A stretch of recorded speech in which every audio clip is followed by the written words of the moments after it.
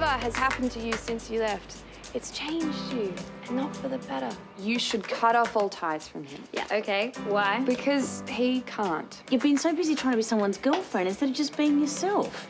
I just don't seem to fit into my old life anymore. I don't know where or how to find the answers.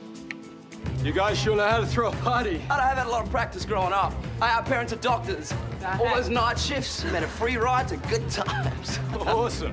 Take this. Get out of town. Last chance. You are gonna wish you took the money and left when you had the chance. I need help. I'll call an ambulance. No! No one's calling anyone. Where's Sean? Sean shouldn't be a problem anymore. Why? What did you do?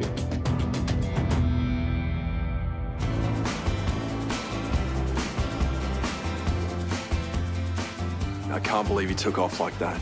Maddie was scared because of the situation we put her in. So that's how it's gonna be, huh? You're always gonna put her before your family. Look, I don't see the issue. Wait, you think you fixed everything? And don't walk away from me. You owe me an explanation. Oh, I don't owe you anything. What's happening? Sean won't be bothering you anymore.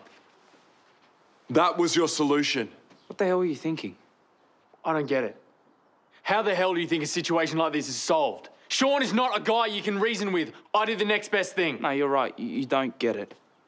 You've made things worse for all of us here. You should have just stayed out of it.